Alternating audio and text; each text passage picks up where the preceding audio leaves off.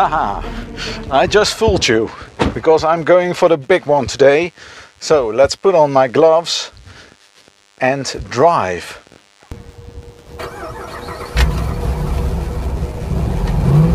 Yeah, that's the V8 sound.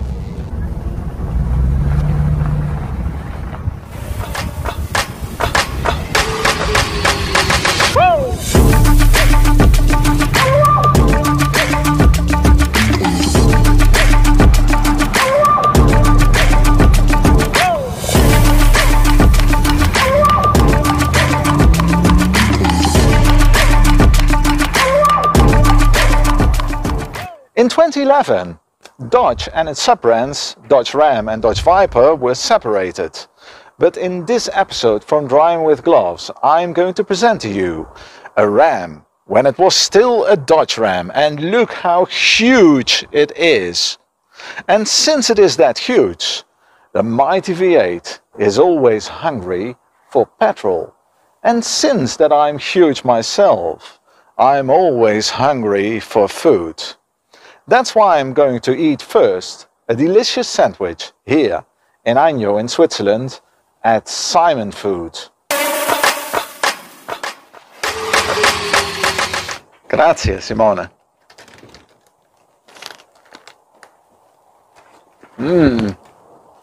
That tastes so good. Hi, my name is Cor, and welcome to my channel, Driving With Gloves. I always drive with car gloves. Your question might be, why do I drive with gloves? And my answer is, why not?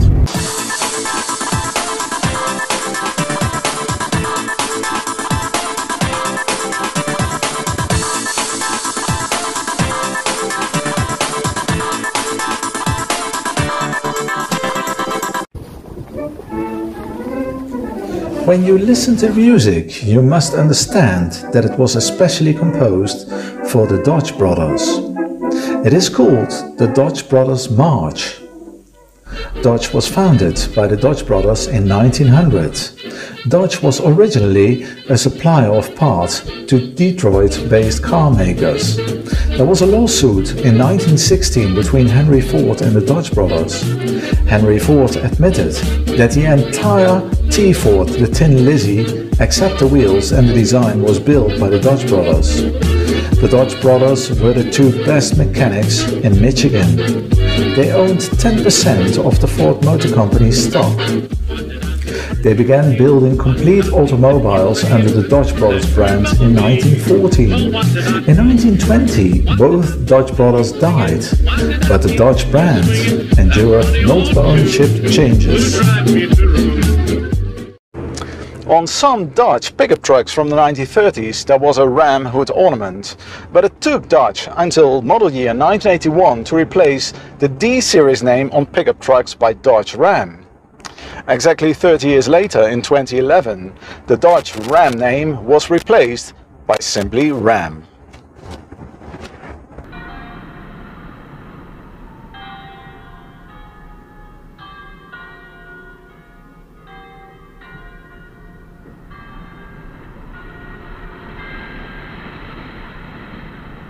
Rationally, it makes absolutely no sense to drive such a big car on these narrow streets, but emotionally, it's just fun.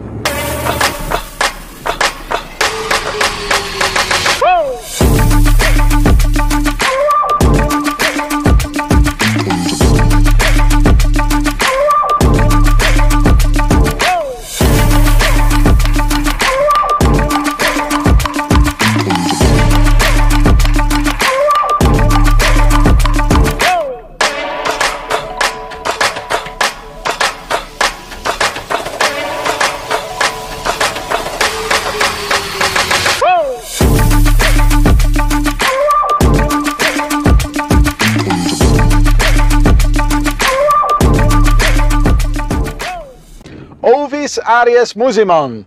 No, I'm not impersonating the Pope by trying to speak Latin. It is just the Latin word for the European mouflon, which is the ancestor of the domestic sheep. The meal is called ram, so am I just driving a bloody sheep today? Well, let's find out if this Dodge Ram is domestic or if it is wild. In any case, I will keep on my gloves in case that it is wild. To understand what does the ram symbolize, we must look into some of its characteristics. The sheep were among the first domesticated animals, and ever since they had a great influence on human history and culture. The sheep's symbolic meaning is an emblem of peace, docility and the ability to accept higher authority guidance. However, if the sheep's symbolism is associated with tenderness, the ram symbol stands among the animals that represent strength, and this ram has a huge strength, but it follows my order, so it is more or less domesticated like a sheep. The home of the ram is high above the rocky edges and abrupt cliffs. The ram leaps among slippery terrain and makes his conquest known by wearing his majestic horns like a crown. So let's find out if this Dodge Ram HEMI 5.7 liter is all what the ram symbolizes.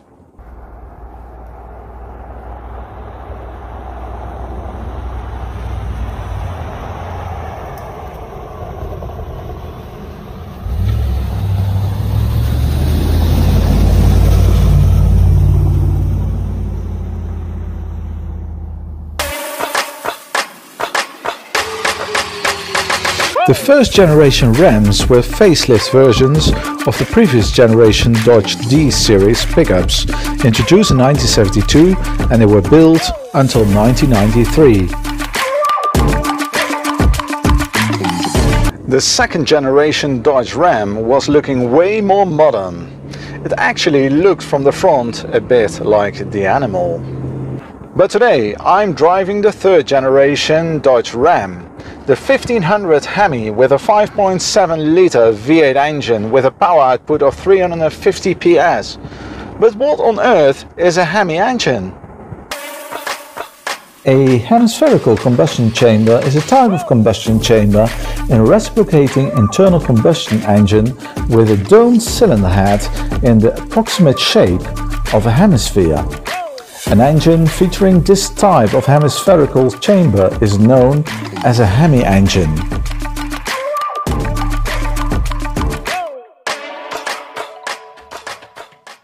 But let's have a look at the engine. Although it's a huge engine, it seems small within this car. The engine is a 5.7 liter HEMI Magnum 16-valve V8. It has 8 cylinders in a 90 degrees V-type setup, and it is liquid cooled. The 5.7 liter engine has a displacement of 5,654 cc, which is 345 cubic inch. It has a power output of 350 PS, which is 345 bhp or 257 kilowatt at 5400 rpm, and it delivers 508 Newton meters or 375 foot-pound of torque at 4200 rpm. The third generation Dodge Ram was hugely popular. It was built between 2002 and 2009, and I'm driving a 2005 model today. Although the second generation was already a huge success, the third generation was even a bigger success. In 2002 there were sold 400,000 vehicles, and in 2003 even 450,000. Dodge did not want to change the successful concept of the second generation, so they kept to the same concept. The grille became even bigger and the windscreen was more flat. Further, the fenders were more exposed. The torsion stiffness of the third generation was 400% stiffer than from the second generation. So how is it to drive? Actually, it is not driving bad in any way. I know that it is always said that American cars are poor drivers' cars. Well, this isn't, because you can't expect it to be a precise driving sports car, can you? It has its flaws nonetheless. The biggest flaw is its gigantic size.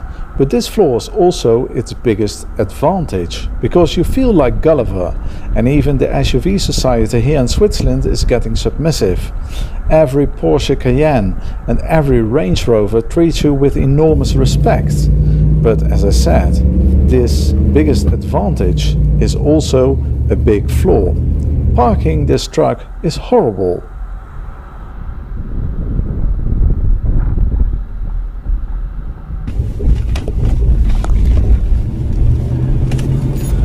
Normally speed bumps are a disaster with any car, but with this car you don't even feel them. It's even quite fun to drive over speed bumps.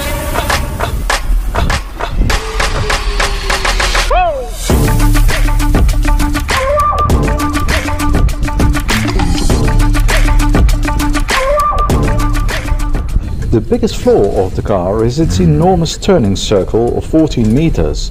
On these narrow roads, it is sometimes not possible to take the curves without backing up. It is more that the other traffic is annoying in these situations, because people in small cars mostly need the most space.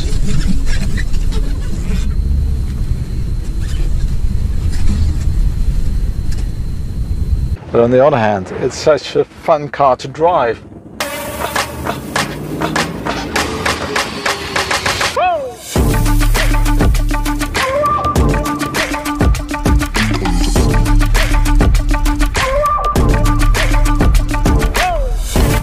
Another thing you have to take into account with this Dodge Ram is that it is not only big but also very heavy, so you need to fill it up with petrol on a regular basis. The Dodge SRT10 was even mentioned by Guinness as the world's fastest pickup truck. It had the 8.3 litre V10 engine from the Dodge Viper. The 5.7 litre HEMI version I'm driving today has only 350 PS, so 150 PS less than the SRT1. Yeah, this is such a cool car. This is really cool. This is big, really big.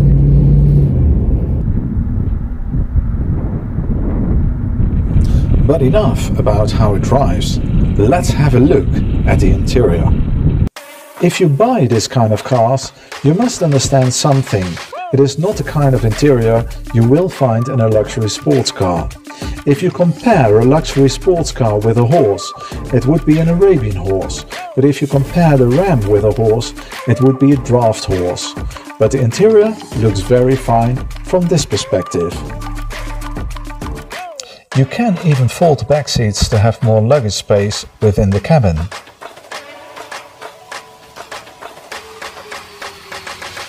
There is also the possibility to open the rear window. There is a lot of storage space between the front seats as well. And you can operate the buttons even with gloves on. The funny thing is that you can find the Ram emblem everywhere.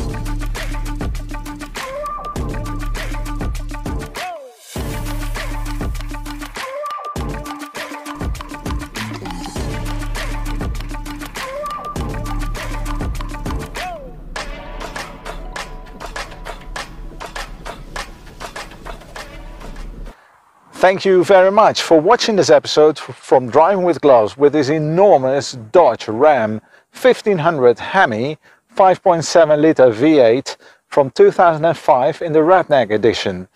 This car is actually for sale at Simoncar in Agno in the south of Switzerland. I want to thank Simone Livade especially for lending me this car today. I hope to see you soon in a new episode from Driving with Gloves, and until then do not forget to like this video and to subscribe to my YouTube channel Driving with Gloves. See you soon in a new episode from Driving with Gloves.